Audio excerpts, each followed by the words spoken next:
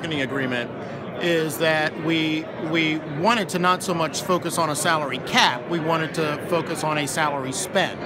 So every team has an obligation over a 4-year rolling tranche to spend 89% of the salary cap over that 4-year time in cash, not likely to be earned incentives, not bonuses, not paid, none of that. Sure. So the last two teams that are below the 89% spend are the Raiders and Jacksonville. What that means is that if you take the salary cap of next year, they will have to overspend on the salary cap next year in order to be in compliance with that 89%. Have the Raiders been out of compliance before? Or is this new? So that this is the first. You said it was the first right. year. So this is the first.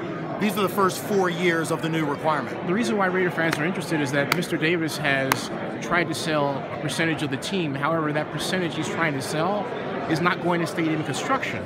So we're starting to put together what looks like a picture of a team that, and I'm not asking you to say this, but it looks like they have some money spending issues.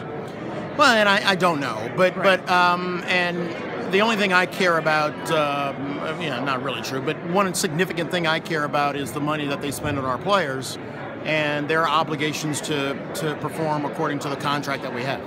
Thank you, sir.